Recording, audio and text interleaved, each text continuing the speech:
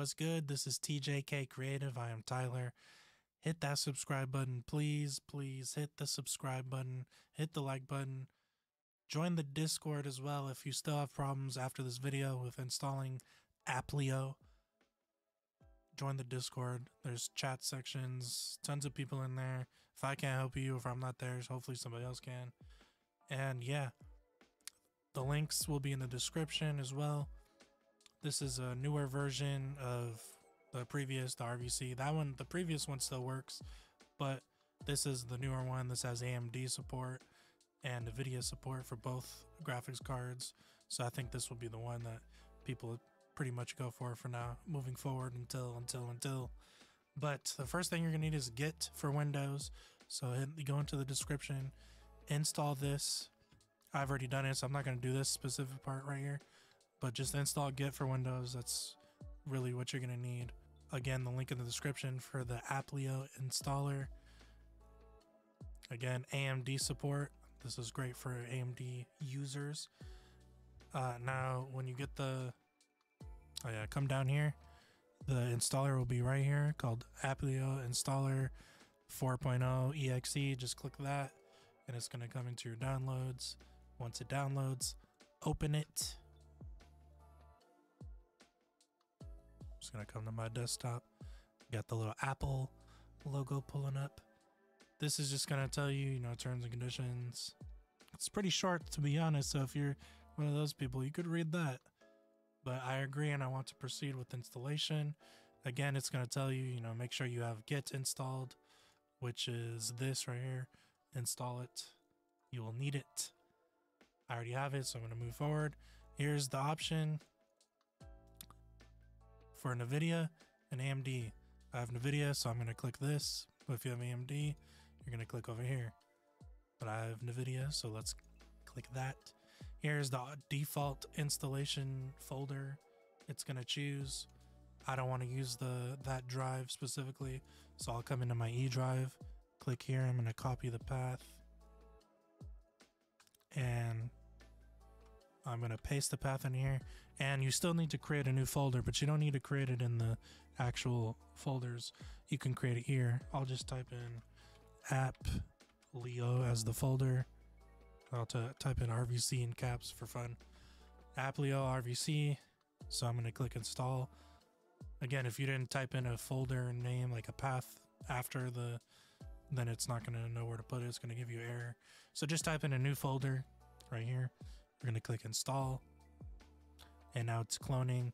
It's going to bring up pop-ups right here. I don't need to install that. I don't need to install that one either. It's going to bring you pop-ups to install, like Visual Studio and etc. But I already have those installed, so I exited out of that. But now it's just cloning the thing, doing a lot of stuff for you. So I'm going to let this sit, and we'll come back to this when it's done. There is a part right here where you might think it's not doing anything or whatever. You might just think it stopped working. It's still installing. It's taking its time, doing things in the background that you can't see. I know it's going to look weird. It says fully qualified error ID. Don't worry about it. It's still doing its thing. Just let it continue. And it has now completed its installation. It says Applio has been installed successfully. You can click the next button. I think it's going to open up the command prompt for us. There it is. It should start downloading more things right here when it opens. So it's going to do that. Let it do its thing. And now it's giving us a random error, but we're going to exit out of here. And we're going to go up to the installation path that we chose. So it should be right here, Applio RVC. And we're going to come into the fork folder, Applio RVC fork. Here's everything. It's all this installation stuff that it did for us. And in here, I'm going to click on go-applio. I'm going to click on the Windows batch file version, not the shell script. I'm going to click on go-applio Windows batch file, and we're going to open that. And now it gives us this window. For what I recommend is clicking the third option for NVIDIA, and I haven't really used AMD, so the second or fourth one, up to you, but I recommend the third one. And clicking number 3 on my keyboard changes the camera. So we're going to click enter, and it should download more things again, such as I think it's the PTHs, yeah, the pre-trained PTHs, which it needs to do its RVC thing, needs the pre-trained, and it's going to download everything it needs. And then after this, we should be ready to go. So I'll cut to that. And after that's done installing, I accidentally closed out of it. But after that's done installing, choose, again, you could choose 1 or 3. I'll choose number 1. Recommended for regular users. I'll choose number 1. We'll click that. We'll click enter. And it should boot up everything it needs. Found the GPU, RTX 3090, user language, English, and automatically opened the link. Here we got model inferencing, which is where you convert your vocals and you change it into somebody else. We have a training tab, looks great. We have a UVR for extracting acapellas and getting instrumentals, a TTS tab, which is really cool.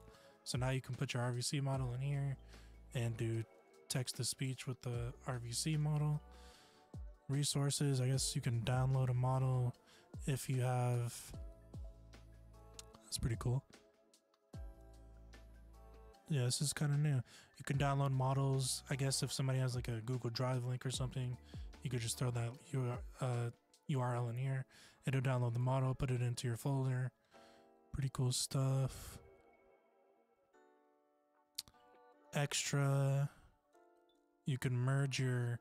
You can use the instrumental and your new converted acapella, and you can merge it together right here. That's pretty cool. There's a settings tab. And that's pretty much it. I have a how to train a dataset video. You can check that out. And yeah, if you want here, I'll show you guys where you're gonna find your weights folder. They don't have it on here like last time. Now the weights folder is in the logs. So you put your weights, you go to the logs folder on the Applio RVC fork folder. You find the logs folder and you'll see the weights. This is where you'll put your PTH files only. Just put the PTH in here, nothing else. Put the PTH file in here, then you'll come back, you'll click refresh, and then it'll be in this drop down menu, and that's where you'll be getting your models. And then to train, it's the same thing. I guess now you can easily put your data sets in this dataset folder right here, and then you could come over here, and I'm sure it'll pop up in this drop down, or you could just add the path like before. Same thing. And yeah, if you need any more help though, we got the Discord, so join the Discord. Hit that subscribe button again, hit the like button. You can get in the comments, let me know what you think. And yeah, I'm just a guy with a camera and a mic, and I'm out.